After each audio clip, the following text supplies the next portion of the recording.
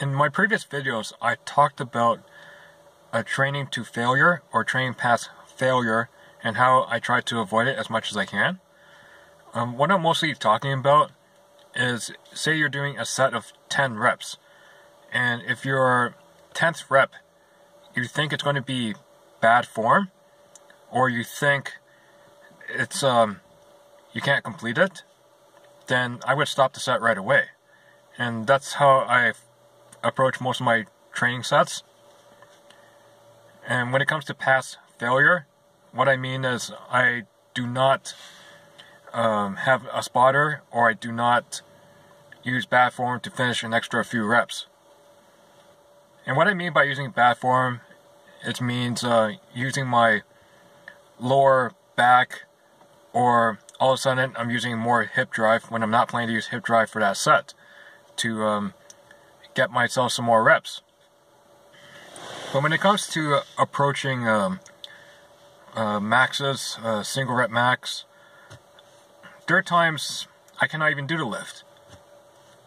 And that's okay. It just means that I have to work on something. Then I'll do other type of exercises to, in case I'm overtrained. So if I might be bored of a certain exercise, so that way I rotate it. Or I might have to go easy on the next few days and work out some of my weaknesses. If glutes happen to be my weakness in the deadlift, I would do more glute exercises for the next couple of sessions. And then I'll attempt a near max or a near double again. That's the only way to figure out what your 1 rep max is for most lifts, is you gotta just do it. Chances are you'll fail at them, so it doesn't mean you give up on it. You give it another try again. Like today, I had several failed sets. I did behind the back deadlift today, and I wanted to see what would happen if I deadlifted with a closer grip, with more weight. Because when I deadlift with a wider grip, I cannot use as much weight. And because of the closer grip, I'm actually a little bit higher, and it's easier to hold on to the bar. But I failed. So it doesn't mean I give up on it. I give it about 2 tries. In my afternoon workout, I try to do farmer walks with 5 pounds more for each side than my previous attempt, and I couldn't lift the bar up today. So it tells me that I'm either overtrained, I'm tired, or that I have some weaknesses that I need to work on.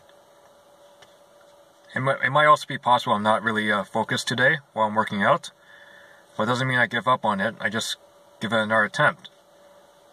The type of failure I do not agree with that most bodybuilders do is if you're doing a set of, say, 10 reps, and your last rep happens to be bad form that is completely different than your first 9 reps, or you put yourself in a very vulnerable position to finish the set, or you get your spotter to help bring up the weight, and then you crank out an extra like 3 reps with the spotter.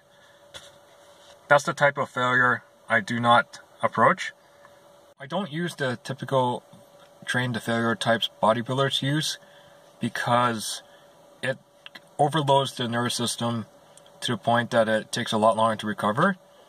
The muscles will become overly sore, and I don't use soreness as an indicator that I just had a great workout. I just use that as an indicator that I worked out hard, but it doesn't mean it's a smart workout. Because of the training frequency I train at,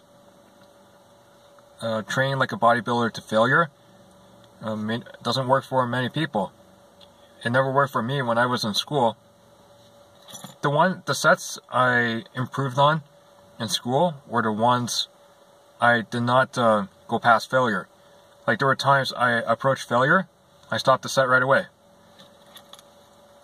But when trying to overload biceps with negatives after a set, I made no progress.